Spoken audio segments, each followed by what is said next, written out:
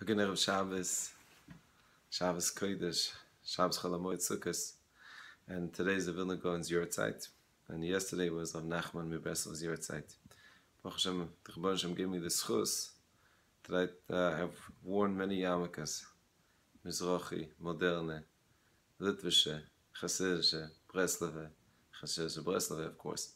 So, what's beautiful is that after all the yarmulkes, I think especially today, it's a mitzvah to be able to be what's called today a nasher and try to, of course, a person has his Messiah to stick to his Messiah, but at the same time to be able to learn from every Chassidus. And it's not by coincidence that we have of Nachman's yortzite before the Vilna Gaon's yortzite. I think there's a big confusion also. Many times there are Chassidim who sometimes eat up the Litvische. Why? Because in the name of Chassidus, I had such a ma'aser recently. I don't want to be specific details, but instead of a Chassid being Lifnim Mishur Hasadin, which is a definition of a Chassid, they went B'midas Sadin, and the Litvische was trying to go Lifnim Mishur Hasadin to be a Chassid. So it's not about the Levush, it's about the Pnimius. That's, in fact, if you look in the Sfarim from the Baal Shem Tov, what's a Chassid?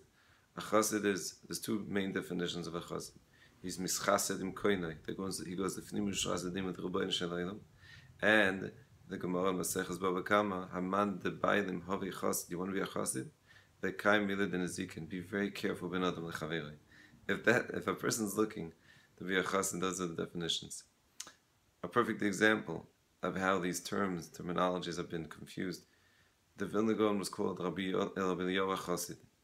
When someone today mentions the Gra, a Quranic, automatically it sounds like constricted. The Vilna Gaon's koyach and avoida especially was the mitzvah of simcha. In fact, he said yes. He said the most difficult mitzvah is simcha, and that's not just him. That's the Rambam. The Rambam says that the entire year there's a mitzvah betzim to be b'simcha avodas Hashem, and Sukkos is the greatest obligation to be b'simcha. It's mis-simcha yisera, and it requires a lot of work. It's a tremendous avoida. It's avoida gedolei me'od. So Nachman from Breslov gave us so much, but he gave us one Torah that I think even if you're not a Breslover, it's kedai to read and chaz over a million times. It's in Reish Pei Beis. It's the last Torah. It's called Azamar Lelokai Boidi, which basically focuses on the idea that when you look at every human being, specifically when you're looking even at yourself, you have to always look for Nekudas Tovus. And the Chiddush that he writes based on a pasuk in Tehillim, Oid Me'at Rasha Vizbananta Mim Koima Ve'enenu, he says that when you look at a person and you're focusing on positive Nekudas, positive attributes, he says the greatest Rasha, he had to have done something good. And when you look at that, and you look for that Nekuda, it changes him. Ve'enenu. He's not in the same place anymore. The Vilna Gaon, so much. It's interesting. He created the movement in 1840. He was convinced that Mashiach is going to come 1840, which is Shnas Hei Taf Reish. He held himself as a nitzitz of Mashiach ben Yosef. He tried to usher in as much as he can. And to him, any kitruk about another Jew was something so detrimental.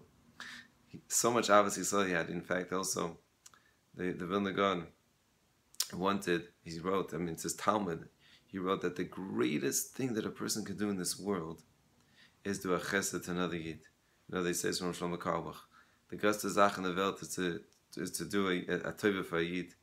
And the greatest tova is what we just said from Nachman, is that when a person is done someone else, the chavschus, why? Because then he raises him. You could do the greatest chesed by simply looking and focusing on someone's positive attributes, one nekuda, find something good about this person, and you did the greatest chesed possible. You did the greatest thing, both of going to the Vilna Gaon and of Nachman from Breslov, because you just did something for a Yid, and you did the greatest thing you could do for a Yid, which is to be ma'aleh, bring him higher. So we're going into Shabbos Cholamoid Sukkos. It's a time where we read, of course, Koheles, and Koheles speaks about everything under the sun is nothing, but that's if it's under the sun. As Rashi says, if it's lemala, which means if it's connected to spirituality and Torah, then it's Kodesh Kodoshim. And that's what every Yid is. Good Shabbos, and a good Moed, and a good Chayt, and a good Sukkot, and a Simcha, tremendous Simcha Chag.